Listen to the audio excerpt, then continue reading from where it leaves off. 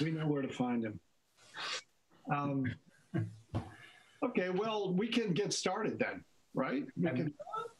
John Rushton just sent me an email. I'll forward it to everybody after the meeting. Just says thanks and etc. So, where is he moving to? Do you know? He moved. I guess he's just over the county line. He's just over into Guilford County, and he was reapplying for a second term, and he realized that his address didn't meet the criteria. So, oh, okay.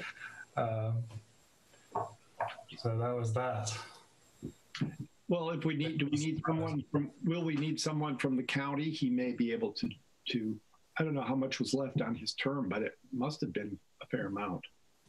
Yeah, so we do have one vacancy in the county. We have a vacancy in the city, and Cliff Dosel was actually on the city council agenda last night. So he may have been appointed. I wasn't at the meeting, so I'll have to check into that, and hopefully he was approved. This is Kevin Mundy. I was at the meeting last night and voted. And I'm listening in, you guys. This is just part of my orientation. And I won't pop in. I'm just going to listen. But I did want to just confirm that he was unanimously approved at last night's meeting. Oh, fantastic. This is Councilmember Mundy. He's the council member for the Southwest Ward. So welcome to our meeting. Thank you. And I know several names and faces and some good friends in this group. Hey, so good to see you all. Great to see you, Kevin. Thanks for being here. Absolutely, my pleasure. You're very welcome to listen in. Kelly, we can get the meeting started since we do have a lot to do. The first thing we usually do in our meetings, we have some visitors here, so just relax and we'll sort of go through. We have some things that we go through, and the first is to just, we're just going to go around and identify for the recording, which you've got your recording on there yet, Kelly? Yeah. Okay, we're going to just identify who is here. And Kelly, you can sort of call out the roll call. I'll start on the city side. India Beal. Here. David Finn. Here. Dara Silver. Here. Betsy Towns. Here. Elizabeth Rapetti. Here. Owens Daniels, are you here? Jane Dabb. Here. And Jason Thiel. I saw him, and now he's missing. So hopefully he'll be back. Okay. So we are called to order. Okay, now our first order of business is, as usual, the approval of the minutes from our last session. And hopefully you've had a chance to look at those, and then we would be ready to approve them. Do I have a motion to approve of the minutes? So moved. Okay, that was Dara. Okay, thank you, Dara. Second? Is there a second? Second. Oh. Elizabeth is seconding. I think Jane beat me. No. Well, anyway, second. So all in favor, we can just go around and Kelly can roll again. Okay, I'll just instead of doing person by person, we can just say all approve. Aye. Aye. Aye. Any objections? Okay. That's unanimous. I don't know if you want to give Jason a chance to get here. I know India has to run around 2:30, and she invited Donovan Livingston to the meeting. You two want to talk about your possible project? Yeah, if we can go ahead and kind of discuss it, that'd be great. I'm actually going to let Donovan explain it. Is that okay with everybody? Just because India is on a tight timeline. I don't want to take up too much of your time. Joy and I send our regards. Happy New Year, family. It's nice to see a couple familiar faces in the group, but my name is Donovan Livingston. I am the Assistant Dean of the Office of University Collaborations at Wake Forest and professor in the Education Department. Briefly, our office is currently— Hey, Donovan, can you turn your volume up a little bit? I can hear you, but not as loud as, yeah. My bad. Is that better? Maybe, can it get a little louder? Maybe just get closer to your computer if that's possible. How's that? Is that better? Yep. Yeah. Okay. Awesome. So as I was saying, in my work in the provost office, we are currently partnered with the New Museum in New York City to do a year-long initiative called Idea City. It's essentially a collaborative program that celebrates the idea that arts and culture are essential to the vitality of a city. And Winston-Salem is a partner city, much like cities the Idea City program has been a part of in the past, which includes everything from Athens and Istanbul to New York, New Orleans, you name it. So it's lovely to have Winston-Salem mentioned within that key group. And in doing programming throughout this year, we've been fortunate enough to work with some amazing artists and entrepreneurs who are doing projects that have social justice attributes and undertones. And one of the groups that sort of stood out, they were recently selected as a Forbes 30 Under 30 duo for their education innovation. They're called Movers and Shakers. Essentially what they do, they create augmented reality historical monuments that align with school curriculum that can be placed and introduced in different parts of different cities as a means of engaging new audiences and sort of historical narratives that have, for many reasons, been sort of underrepresented and undervalued. And so a lot of what their premise is that there's roughly 5,100 monuments to people in the United States. Only about 394 of those monuments are dedicated to women, and something like over 700 are dedicated to Confederate figures, right? And so it's this idea that by taking using augmented reality technology, we can create, invent, and install monuments to historically underrepresented groups that typically get left out of our historical narratives that we typically hear in school. So they've created an app called Unsung that sort of installs these, creates a digital archive for these monuments to BIPOC individuals, folks who identify as LGBTQ. It's a great opportunity for us as a city to give them a new landscape upon which to create their technology. And so we are partnered with them through April. They plan on attending our Idea City culminating event in April. What they hope to do is prototype their version of Unsung, featuring Winston-Salem unsung heroes. And so essentially what this group can be helpful with thinking about, and what India is sort of committed to helping us with, is helping us think of who are those unsung voices, unsung heroes in Winston-Salem that are,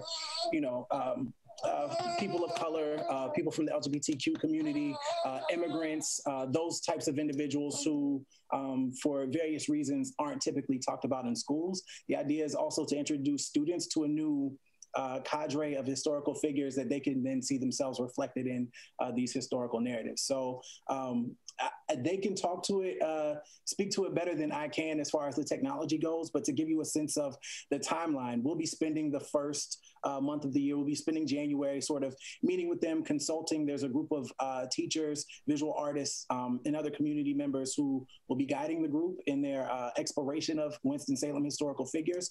They'll spend February sort of testing and building the app.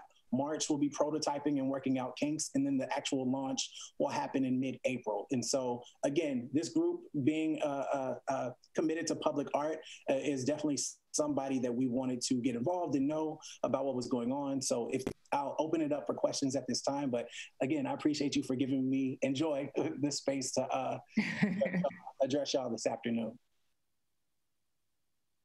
Are there any questions about anything? And I could drop a bunch of links to our Idea City website, as well as Movers and Shakers, some recent articles and TED Talks that they've done, so you could get a sense of their work and how it's been talked about from Forbes all the way to New York City. So Donovan, you were telling me that, and let me know if you're still open to it, that you're still looking for people to join in order. So Donovan's looking for people who are interested in being a part of this kind of augmented reality, creating monuments in Winston-Salem that represent the unsung heroes here in the city. And so as I guess as a member of this committee, you'll have the opportunity to provide your own insight and knowledge towards maybe places or individuals that you think monuments should be placed, but more importantly, focusing on different aspects of the city that you think are important for this group to know as they come in and create this kind of augmented reality here in Winston-Salem. So the reason I invited Donovan is because I feel like this is a group of really smart folks, you know, and you know, I'm actually kind of recruiting to see if there's any, I know we all are kind of stretched thin, but I thought it was just a really fun and kind of exciting and innovative idea. And so I'm joining the committee, but I was reaching out to see if anybody else would be interested in joining the committee. And maybe Donovan, if you could let us know what the time requirements are, because that's, you know.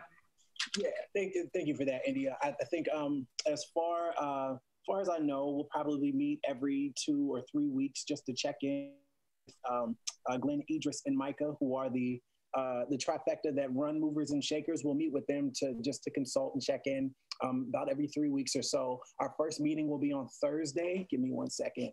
That first meeting is going to be on Thursday at 10 a.m. So if you're interested, I'll be happy to, again, send you the Zoom information for that meeting because, you know, again, we just wanted to make sure there was enough representation from people across Winston-Salem who can breathe life into this project, because we really think it's going to be a great idea and a cool opportunity for kids that call this place home. I'm not sure that everybody on our committee even knows what augmented reality is. I don't want to assume that that's something that people even know what that is. So could you explain a little bit more about that? I can do my best. So augmented reality, it's a new term to me as well, but if you all are familiar with Pokemon Go, for instance, right? It's this idea that you can have an image of an object and hold your phone up to, you can hold your phone up to a particular space, and that object, although 3D, will appear in your phone as if it's right there in front of you.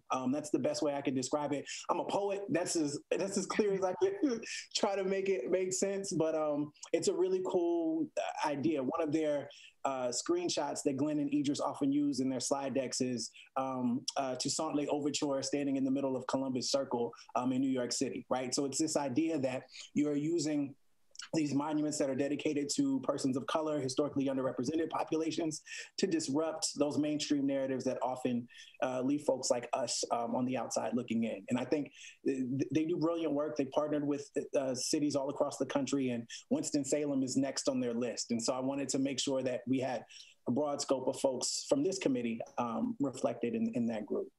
And are they sponsored by the new museum? Yes, they are sponsored by the new museum. So if you're familiar with Winston Starts, they have the new museum runs an incubator for creative entrepreneurs called New Inc. And they are members of a cohort from about 2 years ago at New Inc. And their project, you know, it was off to the races. So again, I'll drop some information in the chat about Movers and Shakers, about Idea City, and I'll also leave my contact information in case anyone has other questions. All right. I see that Owens Daniels has expressed an interest in the chat, and Wendy Earl from SECO as well. So. And I saw, Betsy, did your hand go up, Betsy? Yeah, it did. Thank you. And good to see you, Donovan. And thanks. It is a really exciting project. And I, too, would love to be, as everyone knows, I'm always overly willing to join. But the project overlaps so beautifully with a couple of other projects that are happening in the city. And, you know, Kelly, I'm thinking that our job of needing to seek out individuals, but also places and stories that are undertold stories for the bus shelter project. It seems like we might be able to tie those two projects together in the research phase, which needs to happen quickly anyway. So I can see that being a really valuable overlap. So love to be part of it, and thanks for bringing this to us. Really exciting. Most definitely. That's so Donovan, I have a question that comes up. I mean, I would really love to be involved in it myself as well. So put me down on your list. I mean, it seems to me like this is something that really requires a fair amount of research. And so I'm just wondering how you're approaching it, or how the group is approaching it. How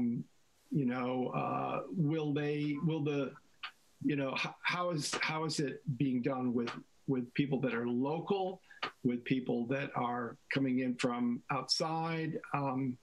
Is it local? Is it tied to local people? Just curious about that, Yes, I mean, so that's in part why I reached out to India. I knew she's from Winston-Salem and can artist and can speak to some untold stories here in the city. It's very important that we engage local folks as far as other representation. We have teachers who are from Winston-Salem who teach in middle and high school. We have some other folks from, we have Corey Walker from the new African American Studies Department at Wake Forest, who's a native of Winston-Salem and studies at Black history in Winston-Salem. Charlene Hunt, I'm not sure if you all are familiar with Charlene, but she's is going to be an indigenous artist who's going to be joining the group. So more local representation, the better. But as of right now, I think our meeting on Thursday, we'll talk more specifically about how we want to go about doing that research and making sure there's the right voices at the table. So that's something we're great. But thank you, David. Great, thanks. That sounds like such a great project. Yeah. Excited about it. So if there aren't any more questions, thank you for listening. I'm just going to turn off my video, put her down, and drop information in the chat. But just to recap, I have Owens. What's good, brother? It's good to see you again, man. Owens, Betsy, David, and there was one other person, Wendy, I think? Yeah, Wendy Earl from SECA. Got you. Thank you all so much. Okay, thank you, Donovan. Thank you. Thanks for being here. Thanks for coming to the meeting. All right, okay. Let's see where we are. Cool. Oh, that's really something to look forward to. A couple of weeks ago, it seemed like we had, a little bit of a space where there wasn't that much going on, but suddenly it seems like we've got this meeting in January. Whew, lots. And I just saw that Cliff was on. I just saw there. Hey, Cliff, just welcome to the committee. You're not really a stranger to us because you've done such great work with helping with the portrait project early on. And I'm really glad that I think we're all really glad that you're on this, on the committee. So Kelly, is it right that we're going to talk about the presence absence project? Yes, that's next up on the agenda. Betsy is the project manager for this. It's outside of the Public Art Commission, but this group received a grant and has been putting this project together. Owens is one of the artists, and they would like to use a county building. So the best way for them to get that permission is to go through the Public Art Commission, who will make a recommendation to the county commissioners. So you have a public art project application, and I'll let Betsy talk about this project a little bit. Thank you, Kelly. And Jasmine Huff is here with us as well. Jasmine has been doing the web design for the project, as well as a lot of communications. And Owens is the lead artist for the mural aspect of the project. So I won't go into too much detail because the materials are in front of you, but essentially about 3 years ago, we assembled a large group of people in Winston-Salem to ask questions about what stories needed to be told. So a whole lot of overlap with what Donovan Livingston has been sharing with us. And through community engagement, we landed on the story of the Catherine Bidding Reynolds Memorial Hospital, which had had such a huge impact on the Black community and on the city as a nationally recognized hospital where nurses were trained and technicians were trained, where doctors traveled to Winston-Salem to learn new techniques because of the reputation of excellence at that hospital. And in the city, there is a kind of, history on the stick marker of KDB Reynolds, but there isn't a lot of general knowledge of the hospital and the impact it had. And as you were asking so many questions, certainly before COVID, but even more so during COVID, about health equity and inequity, KDB, as it's known in the community, is such a landmark of health equity and healthcare excellence in the Black community. And because of what we discovered through community engaged research and collaboration with the Winston-Salem African American Archive, we landed on that as the story to be told. And we are currently creating a mural under the leadership of Owens, which will capture kind of the retained memory of KDB in the hands and eyes and faces of mostly women who trained there, because I guess women have the great fortune of longer lifespans. There are many more women trained at the hospital who remain alive. And we've conducted a lot of oral history interviews, continuing a practice of oral history gathering around the hospital that had been done by the Winston-Salem African American Archive. And under Jasmine's leadership, designing a website which captures some of that history. And we had originally proposed and received permission to hang the mural on the Winston-Salem the Winston Mutual Life Insurance building. But as that building changed ownership, we have kind of lost the permission for that building. We still have permission to hang the mural on the Housing Authority building, Sunrise Towers, which is also on MLK Boulevard. But that building, because it is, an apartment building, people's homes, we feel concerned about hanging a mural there without really robust community engagement. And we just haven't landed on a great way to do community engagement during COVID. And so we're now looking at a site that we looked at early on, which is the place that when KDB moved to a new location in 1969 and was there until 1972, and that's the Department of Health Services. And so we are now interested in having the mural on that building because of the strong historic ties, but also the ongoing connection to healthcare and health services in the city that building represents. So we have a fully funded project, and we have 3 years of collaboration and research. And now we're interested in finally securing a location that is very deeply meaningful, as I wrote in the proposal, right across the street from the Malloy Jordan Heritage Center at the East Winston Branch Library, which is named after 2 of the doctors at KDB Reynolds. So lots of historical connections, lots of ties, and we're eager to proceed with the last phase of connection and celebration of this project and this story. And Owens and Jasmine are here. They might chime in on important aspects that I've missed, or we're just glad to take questions too. Cliff has been involved with this project too. Thank you, Cliff. Glad you're here. Glad to be here. Can you, I was madly writing notes and answering texts because I'm in the middle of something, but can you tell me again the name of the building that we're thinking of using instead of? Yeah, there is a photo of the exact site in the email that Kelly sent again this morning, but it's the Department of Social Services building. So it's the DHS entrance is actually on the opposite side, but in a much lower traffic area, a place that it wouldn't have as much visibility. So we're using the side that is visible from Martin Luther King Jr. Boulevard, and that has this connection to the library and the Heritage Center. And I can project the photo, or Kelly can share screen, whichever, if you'd like to see that location. Here, let me see. I'm about to, unfortunately, I have to jump off, but I just wanted to say that I had the opportunity to see this because I was one of the granting judges for your application. And I just want to tell you guys, it is beautiful. Owens did an amazing job on that mural. I mean, it is so breathtakingly stunning. And so I just hope that it's in a place where everybody in Winston-Salem can see it.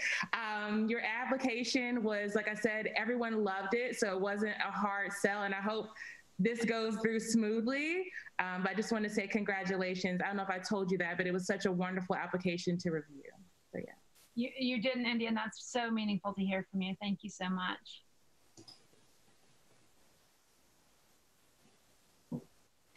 Can everybody see that? Mm-hmm. Yeah, that's nice. That's a nice place for it. And so that's the site where KDB was for 3 years until 1972, when hospitals were integrated, at which point there was a really marked change in access to healthcare for the Black community that we've learned so much about over the process of this of the research for this project. But it's still, this site still remains just like a site of hope and loss. So I mean, the name present absence that came to us before we even landed on KDB Reynolds Hospital as the content for the project, it just feels like it's so metaphorically strong here too. No, that's perfect. I can't think of a better place for it. This is really great. What do you need from us today? Do we need a vote of approval for this or our endorsement of this? What, Kelly and Betsy, do we need? You would I'd need your recommendation for approval for this project to use the space that they're requesting, and I'll pass that on to the county commissioners. Okay. I have a couple of questions. So in terms of the folks that live in the building, that frequent the building, how have you engaged with them for this project? Do they know what's going on? And is there a way that you've been able to talk with them about it? It's a great question, David, and really because of COVID, we had really extensive engagement with the community to develop this project. And then we felt really strong about continuing on at Winston Mutual Life Insurance Building that also had so many historic reasons for the mural to be there, because it wasn't really an active building. It was simply central in the community. Then when we moved to Sunrise Towers, we also were excited about community engagement there, but that was in January and February of 2020, right before the kinds of community engagement that one typically thinks of were shut down.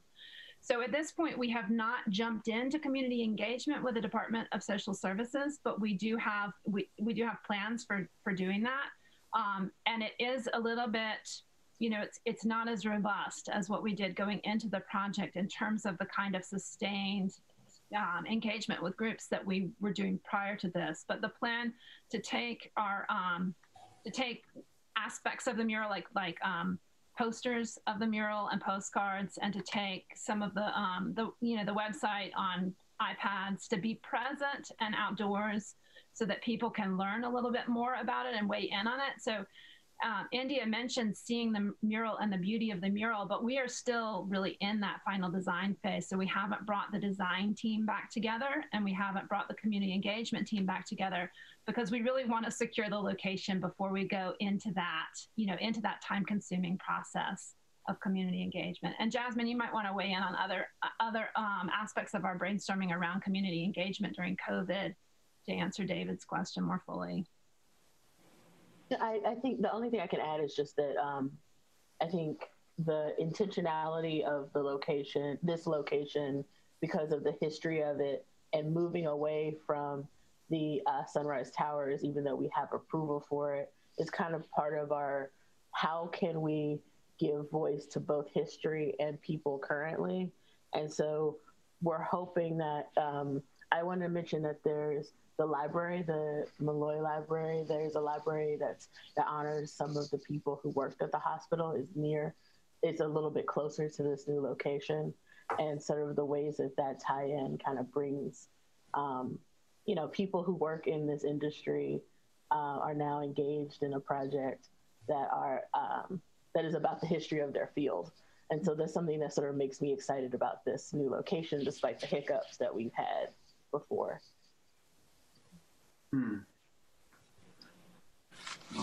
Kelly, this is Sarah. Do we know, are county officials that are over that building, are they in favor?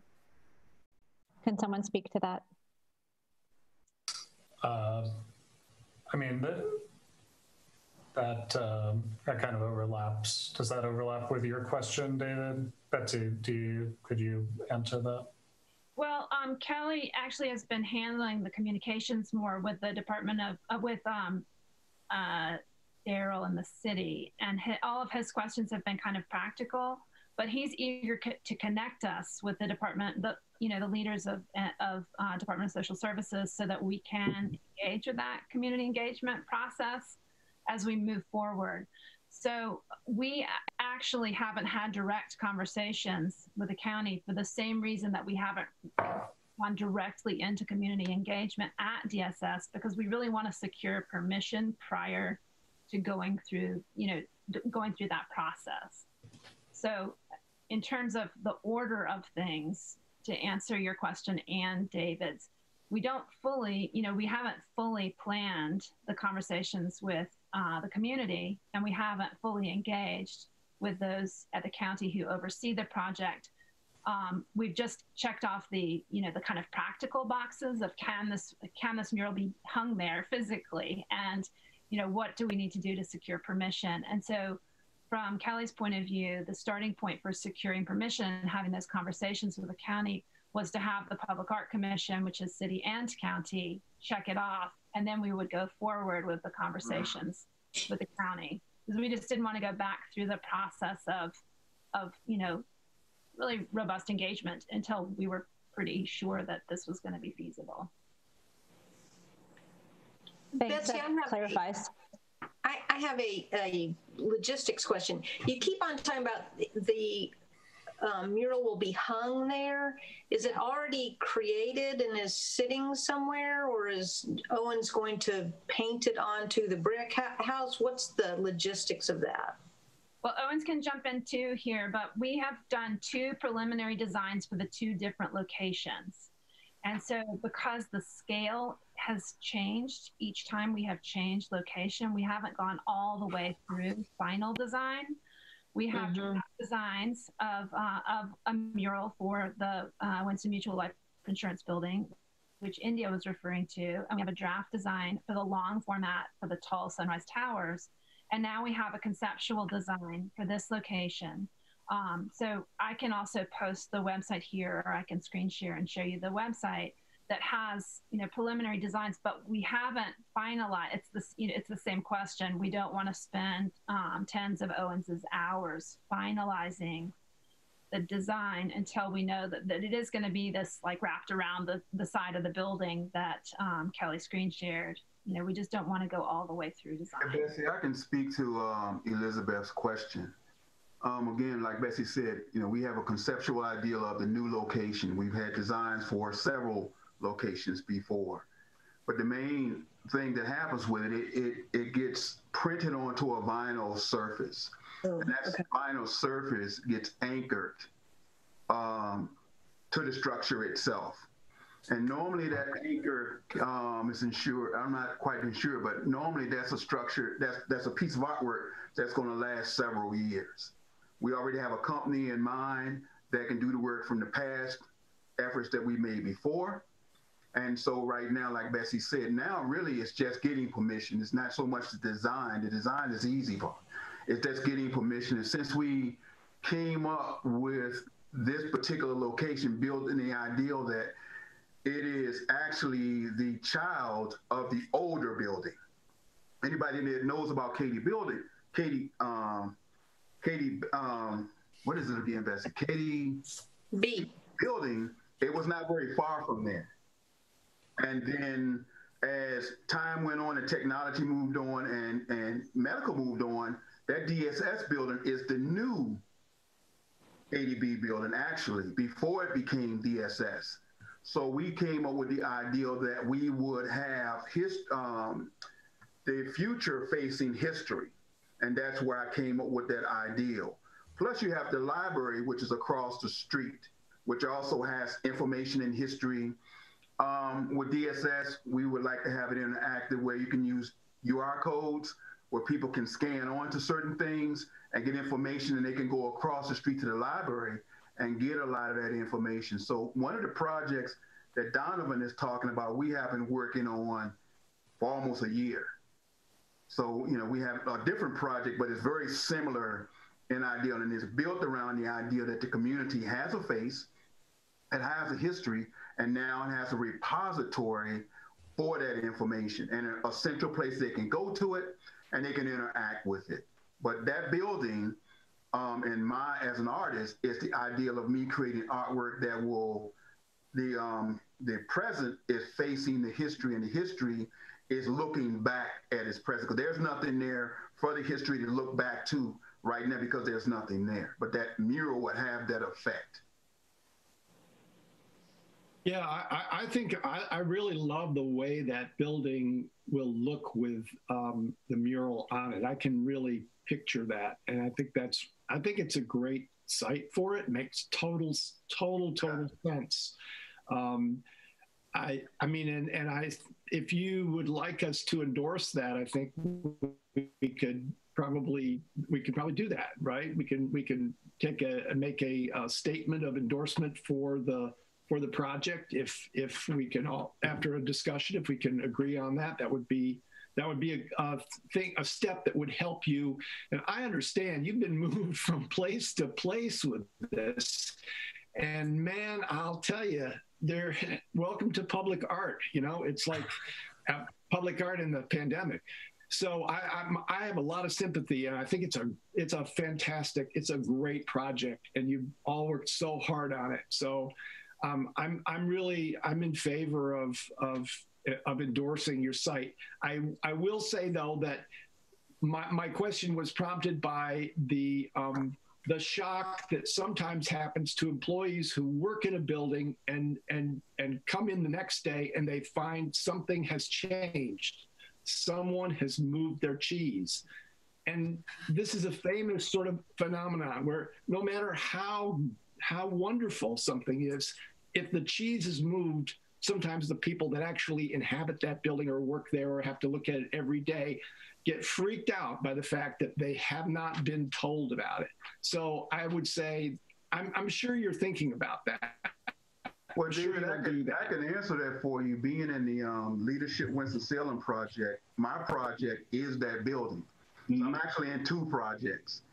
And, you know, one of my tasks is the inventory and inspection of that building and talking to people in that building.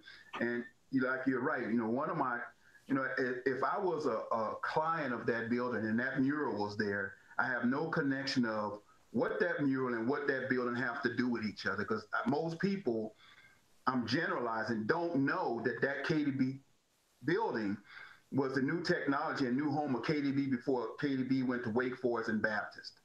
So, you know, one of my things is while I'm in the Leadership Winston-Salem project, talking about another project, Winston-Salem Leadership Program, and I chose that building and I chose that as my project, is to educate them on the historical significance so that they can educate the people on, wow, what a wonderful place that you're in. So when they look up at that mural, they'll have curiosity as well as pride. And I love the book, Who Moved My Cheese? So I got it. I hope that kind of answers your question. I tell you, I think we should, I'm going to move that we recommend this site for the Presence Absence Project, for the KDB site for the Presence Absence Project. Can I do that, Kelly? Yes. Yes, you can. Second. Okay. We have a second. So if we want to have a voice vote. Yeah, go. I think that works. Do you want a roll call or just voice vote? A voice vote. Okay. All in favor, say aye or raise your hand. Aye. Aye. Okay. Any opposed? It's okay if okay. All right. I don't see any objections. So that recommendation. Objection. Was Jason? Were you an objection? Oh no, I raised my hand. I've been having troubles, but I approve. Jason, welcome. Oh, thank you. Glad to be. Okay. Thank you, Kelly. Okay. Thank you all. Okay. The homework portion of your agenda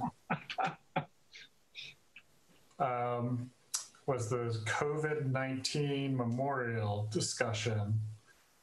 Last month, you discussed a COVID-19 memorial and decided to bring in ideas of other memorials, whether they're COVID-19 or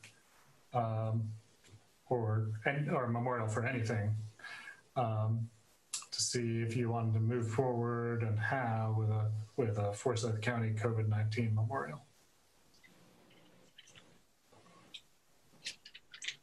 Right. Yeah. So, did anybody do the homework? Can we? If anybody did, do we have screen sharing capabilities here, Kelly? For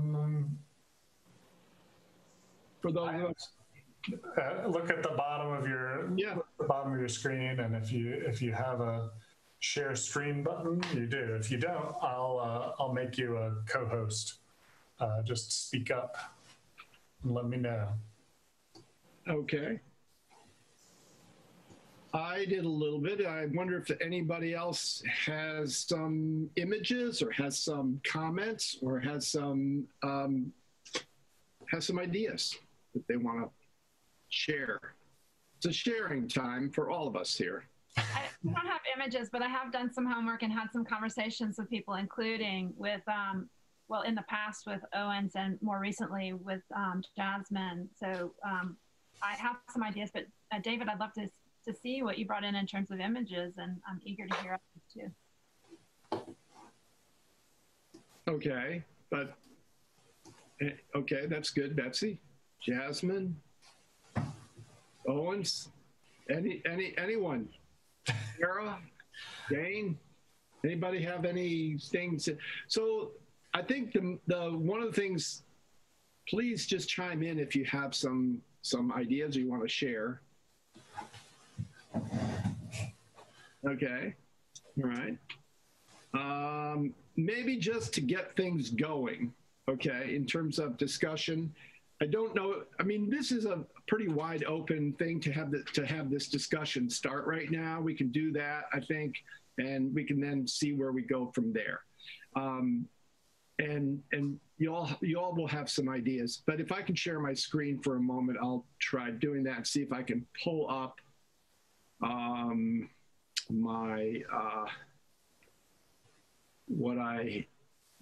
I found actually a website, and see if I can get some of the images off of that, so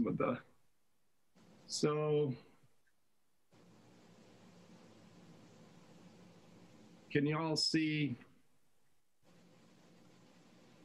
that? General Google, but we're seeing Google. To your browser. Okay.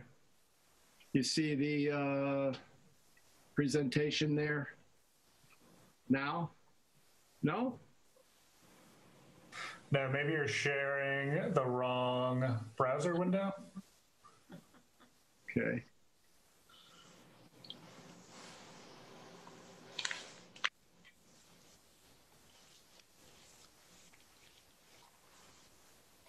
Okay.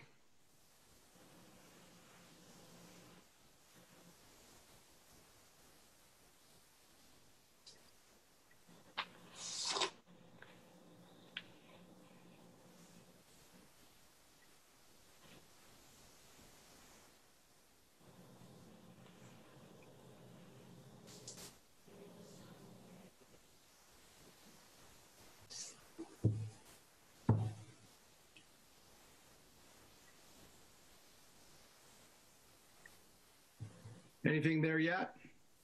Yes. Okay. Okay, so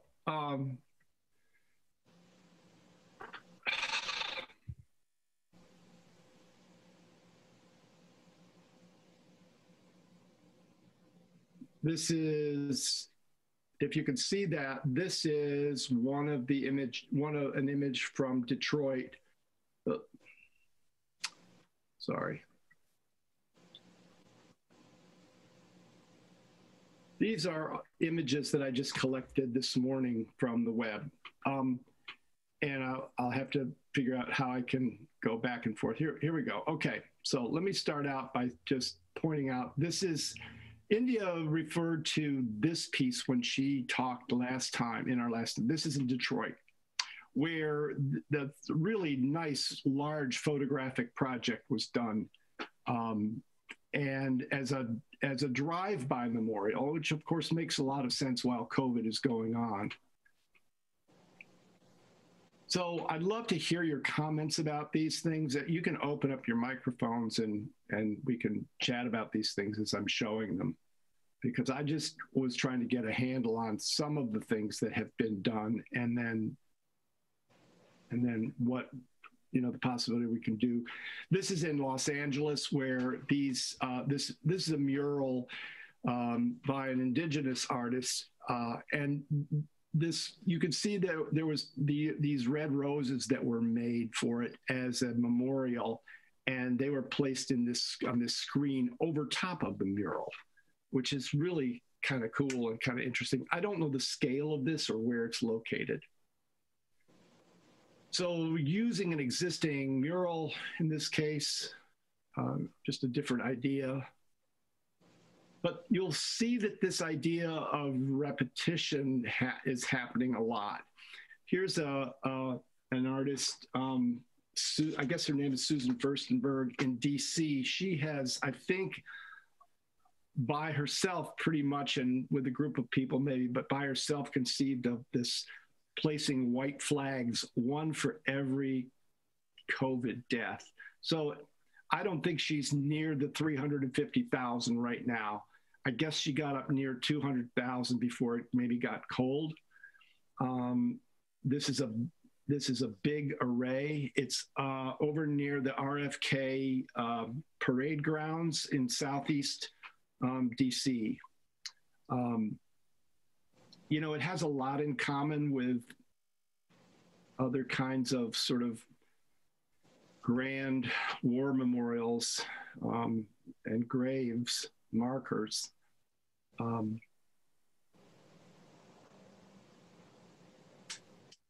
then another thing that, so those are sort of images of traditional sorts of memorials in a way, but then there's the other kind of performance that has been happening at first spontaneously, and then maybe a little bit more, you know, a little bit more planned sometimes, with having periods of applause for healthcare workers. And that's something that I think we all heard about and knew about, maybe first in New York, but then that has spread to other cities around the country.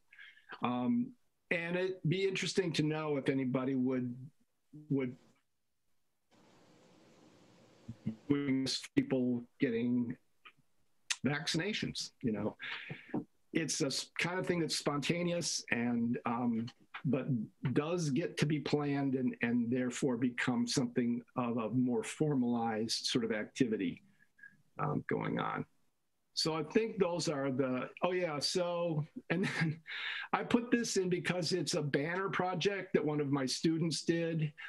And it has a reference to COVID, but not in terms of being so much of a memorial as being just a physical way of calling attention to individuals by placing banners of them in communities. And I've seen this done in many, many small towns across the country for people that have fallen in foreign wars. You find them a lot in rural communities that community gets together and they make a banner project and to remember people going all the way back to the First World War, maybe even further than that. And I find that kind of interesting as a way. It's a little bit more, I guess one of the things about it, it's a little bit more, it lasts a little bit longer than some of the other kinds of temporary things. And people see it when they're driving, of course. So anyway, that's I've just dredged some things up here for you to talk about and look at and think about. Yeah.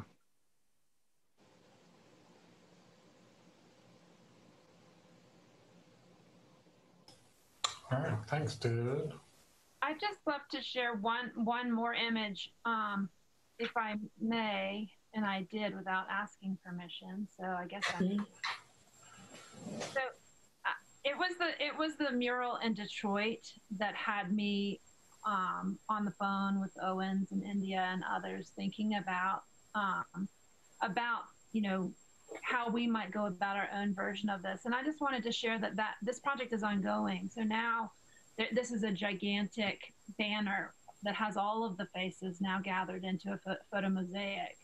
And so I just wanted to share that as well, because I found the simplicity of that Detroit drive-by memorial so powerful. And I was so deeply moved by that I just wanted to keep thinking about it. And so in the conversations that I've had more recently, people have talked about, of course, the absence of grief. So the drive-by memorial gives an opportunity for mourning collectively, whether it's a loss in our own family or a loss in our community or just the kind of the general loss that people are experiencing in this moment, and to come together for that. But one thing that Jasmine said, and also that another one of my collaborators said, is that, how do we go about creating opportunities for people to both grieve and to have some access to healing?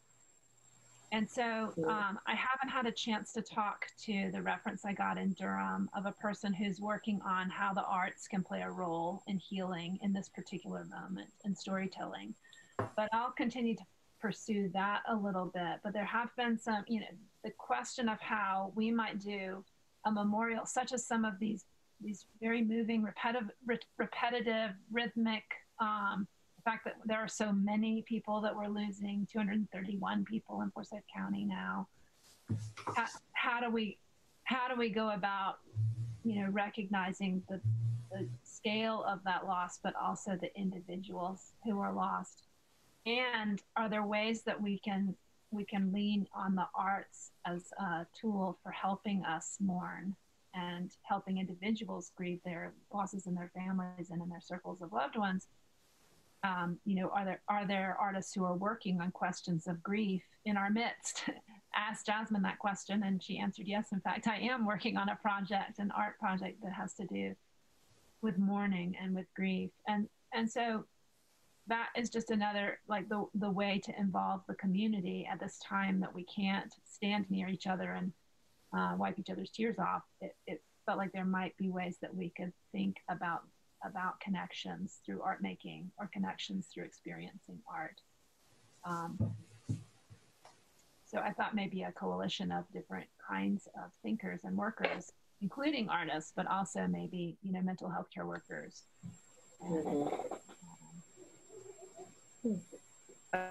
I'm also thinking that when I see that the piece with all the little white flags, we spend so much time focusing on what was lost, that we could also compare it to what survived, and what transitioned into another part of these people's lives.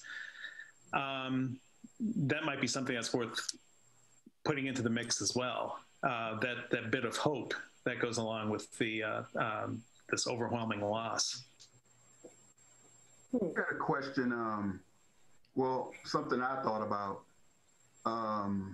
We got all kinds of parts of the community. You know, one part of the community that's really suffering is the business community. And a lot of times I've been on these things and we're not talking about the business community at all. And how I thought about celebrating that, because having had someone died and going through all that, is you could create a lot of, I was in this diner and I really thought about it, and there was a lot of tables with nobody at the table. You know, they had the sign there that you couldn't sit there. And a lot of community, you know, I talked to a few owners, and a few owners are willing to pop up people, and then you buy that person a drink or you buy that person a dinner as a part of, you know, a collective body of work that's going on with other people that's doing it. I can't do it because I'm on the committee itself. But a lot of business communities have ideals where we can bring them in and they could be a part of the conversation as well. But one thing I know is, you know, if I had someone that was lost, you could buy that person, you could buy a drink for another person in that person's name.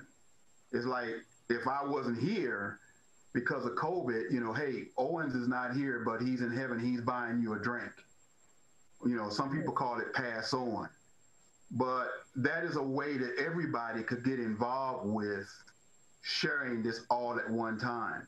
And so, you know, you could buy a ticket or you could buy dinner or you could buy something, and it's in that person's name. You know, and the business community, and maybe Jason is a better person than I am about, you know, the logistics of that, but that's one idea that I want to propose for that. So, you know, to be clear about that, you know, and I was at this place and I thought, man, you know, the guy I know, he, you know, if he was here, he'd have bought me a drink. And I said, well, why can't that be a public arts work to where you contact businesses could sign up, you come in and you bought a ticket and it's got that person's name on it, and you could play it forward by buying a meal, buying a drink, but whatever it is. Shops could get involved with it as well.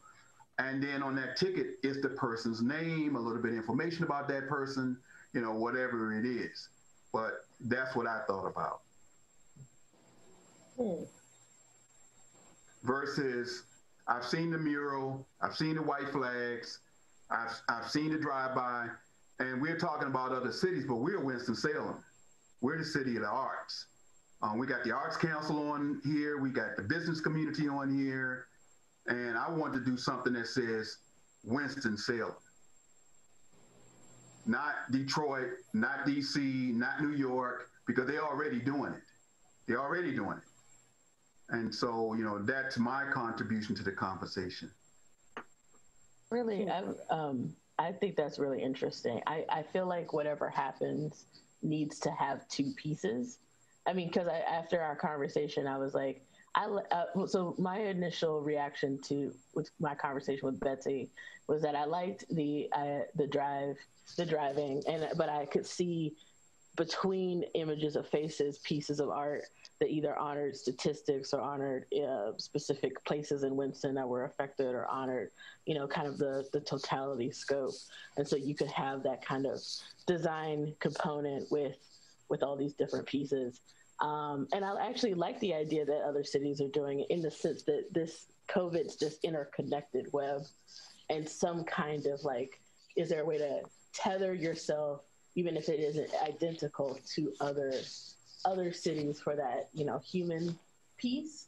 But I think what I like about what Owens is saying is that there's this financial loss, and the reaction to COVID has been mutual aid work, and how to bring in the sort of mutual aid aspect of COVID, which I think is the hopeful thing. The hopeful thing is, I've had people say, hey, I'll get you groceries. I've had people say, hey, how can I help you? Or how can I help someone who lost something? I feel like that mutual aid part is the thing that sort of kept me going, is seeing ways people have helped each other. Before Owens talked, I was going to say that I don't know how to do this, but I kind of wish that there were ways for people to engage to the work that is made So one of the things about the traditional like memorial walls is that people can like bring stuffed animals to them, and people can bring pictures of their loved ones to them. And I think that's the aspect of grieving and not having funerals that people really, really miss, is that they're, you know, off trying to go to work somehow during the pandemic. You know, my partner's an essential worker. So like they're trying to do all these things now that's monumentally harder, but there's no space for them to come and bring themselves to something.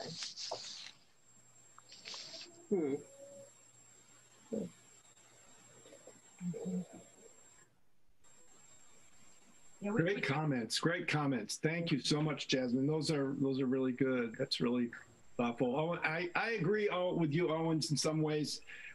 It's really great. Winston-Salem should have something that's unique and its own too. I sympathize with that. I like it. I don't know. We don't have to have any clear direction or anything for this today.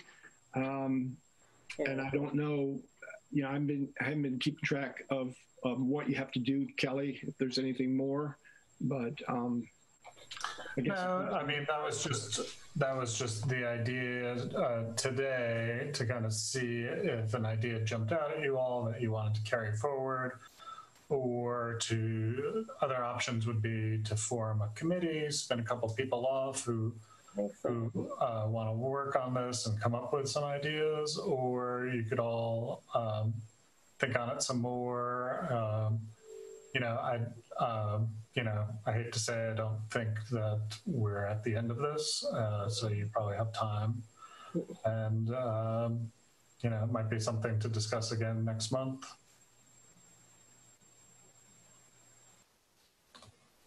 I think it would probably be better if we formed a committee to look at it and to bring other voices in. I think Betsy mentioned, somebody from the medical or counseling community.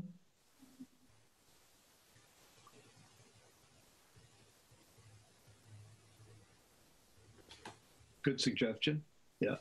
I agree that it's probably more likely that we will move.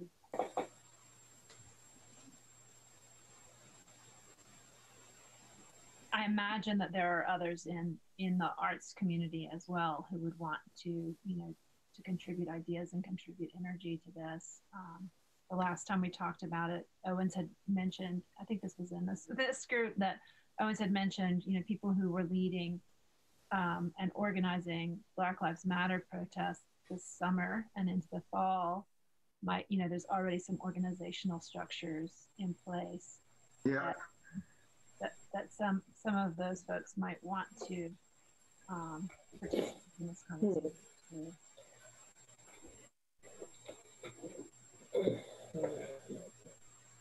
And I mean, it feels like there are more questions that, like, even if we did something very, very simple, there are so many questions that need to be asked and dug into.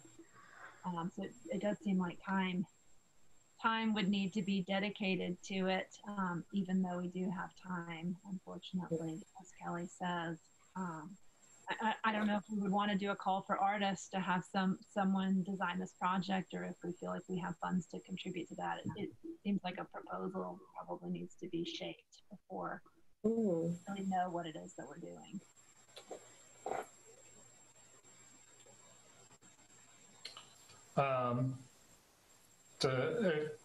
You all can volunteer, a couple of you, to be the center of a committee, or I can, I'm happy to send out an email later after this meeting and get some volunteers that way if you want to think it over. Yeah, I'd like to serve. Darren? Yeah. I'll serve. Darren. Yeah, I kind of agree with Betsy. I sort of feel like maybe we should ask the community to propose ideas for this. I mean, I feel like we're a really small little think tank, but we should bring in the community as soon as possible to help out. I mean, I'm sitting here torn between Owen's ideas and other ideas, and oh, wouldn't that be great? And I'm like, oh wow, it just becomes a big mushy head up here at times when I start thinking about it and the emotions that are involved and the positiveness and the loss and so I really like that idea. If we can figure out a way to pull in an artist from the community to help us with this would be great, and pay them. Once again, our artists are also hurting in the community. They need working capital as well. So anyway, just a thought. Okay. I'd like to serve on this group. Maybe not lead, but serve. To Jane's point, I think the reason that we're having a hard time and there's multiple completely different ideas floating around is that we're not doing what we usually do with a call to artists and with these, aspects of a particular project brought forward, and we're not sitting around like we usually do saying, well, I like that one, but I don't like this one. And so that if you make it more of a standard way of doing the way the Public Art Committee does things, you might have a better chance of it actually going through. Mm-hmm. Yeah, I think, Elizabeth, I think that getting to that point requires, this is how it starts, and then the committee can identify and even be able to write the proposal. I'm just taking Owen's idea. It's not a standard sort of public art person that would be doing that. That would be a really intense community involvement and business community involvement, which maybe something really unique and different. So I think this is the first step. This is the first step to put a group together to talk about this and to try to figure out what the best way of doing it is. And I think you're right. I think it probably would require somebody from outside of our group to actually be the person to organize it. But we would have to be really, I think supposedly we're the ones that have the kind of the general ideas and the direction for this, right? So I think if we involve other people in the initial talks, this is how we came up with the portrait project. And I think it was, but the only hesitation that I have is that it takes time. And I think that I would imagine that by the time you can really get a handle on writing a description of what we would want, that might even be in the summer. And everything has been changing so fast that I think we would find that is the situation. So that's my only caution on it, is to be able to have something that would last for a little while and would be in response that would make sense, I'll just say that, the loss is something that continues for a long time, and mourning continues for a long time. And life goes on, and life is going to go back to being normal. And we're all going to want to forget about this. But the people who suffered through it and the people who have lost people, they're the ones that need that. They're the ones that need this, because they can't just go on to normal. You can't go on to normal life again. So somehow that's a complicated thing to acknowledge and to work with. So I just had to say that. All right. Yeah. Okay. Well, so that's people. I've got way too much to do right now. That's fine. It's as we know, it's harder and harder to get meetings scheduled with bigger groups. So Dara, Owens, Betsy, perfect. we'll get something on the calendar and maybe bring some other people in after an initial meeting. The school district partnership, it's on the agenda under future projects discussions.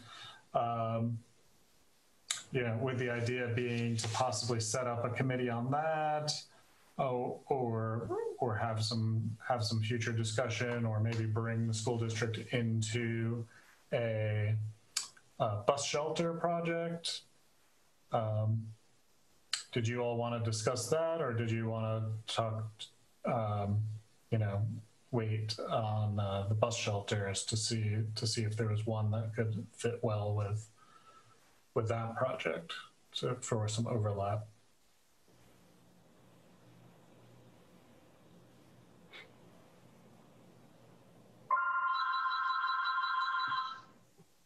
Anyone have some ideas on that, or are we? That seems like something that we have brought up and seemed like has a lot of potential.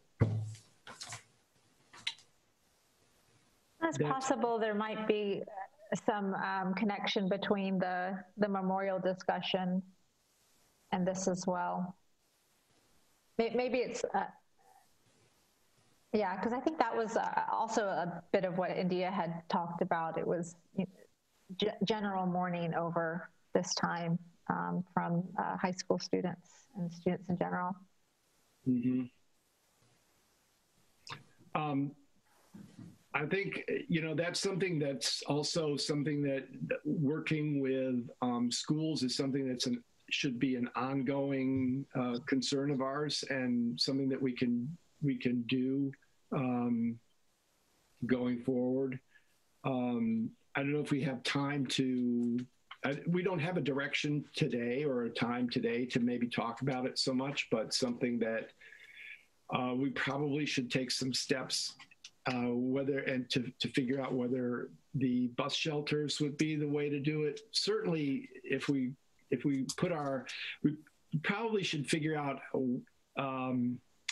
maybe next time figure out where we're going to put our energy, I guess, because we've got limited amounts of energy to spend on the conception of these projects. We probably can't do more than one at a time. I'm just guessing with everything else that we're engaged in. So I think it would be, smart if we think about this, and if the committee that's working on the group on the memorials, or we'll just call it the COVID project, could work on that. I think that that's sort of it has a compelling presence right now because of what's going on, I would say. And I'd say that the schools project that might mesh with that, but it's something that can be a perennial thing that we can keep looking at down the line. Does that make sense in terms of energy, I think? Does to me.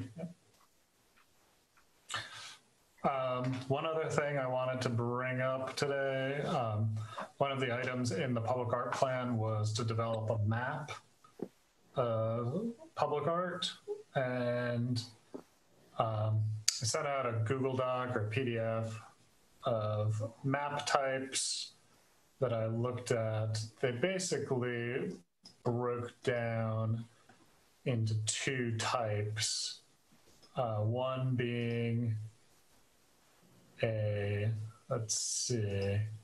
one being an online interactive type,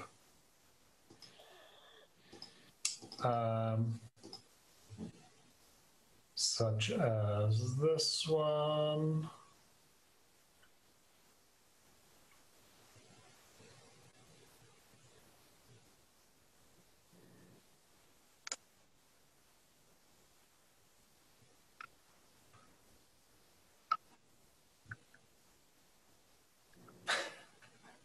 Kelly, does the would the planning department be at all capable of working with the ESRI or the GIS for doing this? Yes, they would. So this is one that a lot of public art commissions have done, where you have the map on the right, and then you have information on the left side with a picture of the project. This is something they said that they could do. Would take some time, but they'd be able to do something like this. There's also more standard like PDF walking maps. That could be something to put together as well. But it kind of depends on whose projects we're highlighting. So if it's Winston-Salem, Forsyth County Public Art Commission projects, there's only a few downtown, even though there's a lot of art downtown. So I'd recommend probably doing the online map for ours, and then maybe in the future, working with somebody like the Downtown Partnership or somebody like that, or the Arts Council, to do like an arts tour map, like a walking tour map, which would be something like this one. Yeah, or even bringing in Visit Winston-Salem. Visit Winston-Salem, yep. Yeah. I think the PDF map is a good place to start, but I think we should work up to something that's more interactive, that we could have a little more robust descriptions and historical information and information about the artist. Yeah. Well, I'd be happy to get our GIS people started on the the interactive map, or just kind of let them know it's coming, and kind of get going on that if you all would like to go in that direction. I think that would be a good place to start, and maybe for them to do a sample of a group of pieces and show us what that would be like, and then we could take a look at it and critique it and give them some feedback about it. Okay. Yeah.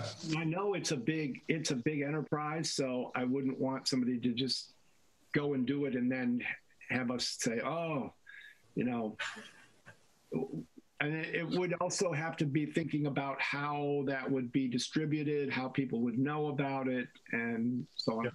But and nowadays, most of that is also usually friendly for phones as well, which is obviously really important. It makes the walking around part of it work in order to have the location for it. Yeah. Okay. That'd be great, Kelly. And I have some other things to share. So project reports, very briefly. The memory wall contracts are out. Once those start coming back, we'll get the money with SECA to help pay the artists, as well as the city. Downtown sculpture, we had selected the design. She has her contract, and the fabrication RFP should go out this month, hopefully. Winston-Salem Portrait Project, still on track for April. Keisha is visiting at the end of January to kind of look at the site and have some decisions made on exactly its placement. Now, let's see. may remember back a long time ago, we had a project for the Kernersville Library. And we had a bike rack and a sculpture. This is the bike rack. You'll notice that it's not in the place where we were supposed to have it, near the entrance. But it was installed there and promptly rusted all over their new sidewalk. So they moved it. They moved it to this rocky area that's not too far away from the entrance, so that it could rust all it wanted to. But it's in the shape of honeycomb with a bee on it, and hopefully it'll be well used. But the main project there is going to be this big sculpture in the courtyard. Let's see. And it's underway. She is sculpting. So it's this giant person bench.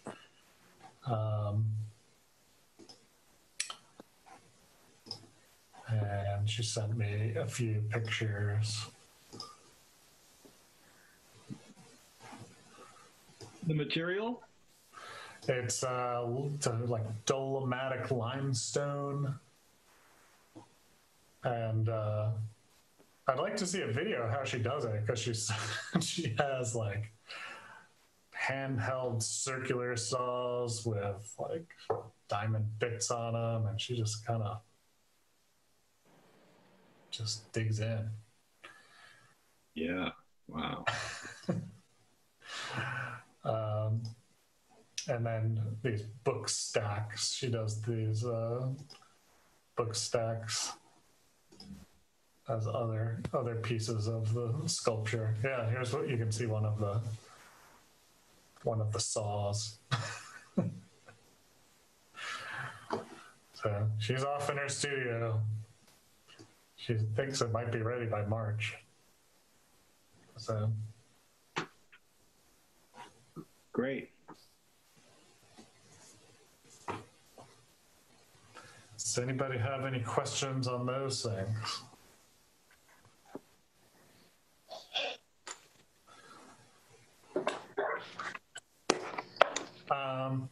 I've noticed that we had some other folks at the meeting. Here, let me stop the screen share. Who may want to speak in the public comment period. You can type in the chat and let me know, or raise your hand, and we'll put you in order. Or if not, that's fine as well. But I see Alexander Brown. Jasmine, you were here with Betsy, Sherry, and Wendy. Let me know if there's anything you'd like to say for the public comment period.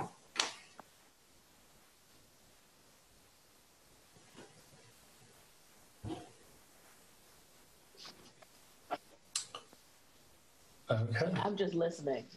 Nothing to add. Okay. Just making sure. All right. Well, hearing none. Wendy says she's excited to hear about the new projects. Great. Thanks, Wendy. Thanks, everybody. If nobody wants to take any time on the soapbox, I think we can adjourn our meeting. But thank you, folks that are not part of the committee, for coming. We'd love to have you be here, and love to hear your ideas. Thanks for joining us, Jason and Cliff. Happy New Year, everybody. Yes, Jason and Cliff, welcome. And Just for one, since we have 1 or 2 minutes, if you, Jason or Cliff, do you have any questions about the committee or about anything that we could answer in a few quick minutes?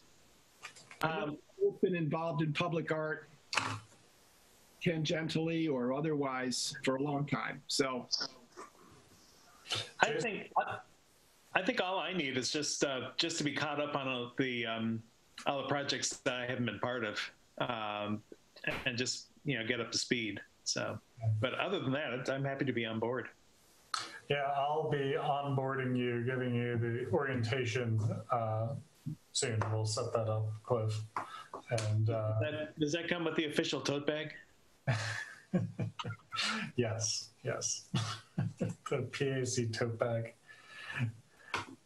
Yeah, and I want to say thank you for including me. And Kelly gave me an orientation last week, and I found it very interesting. I've been following the work of the Public Art Commission and have been a champion of its creation.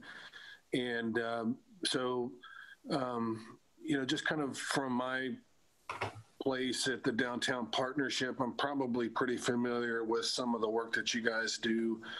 And I kind of followed along and was, it seemed like most of the questions that I would have were already brought up. And I did feel compelled to say that I think the COVID memorial is, that's one that I perceive from where I sit as a very difficult but not insurmountable process of public art. It's a daunting task, but one that I think is important to undertake.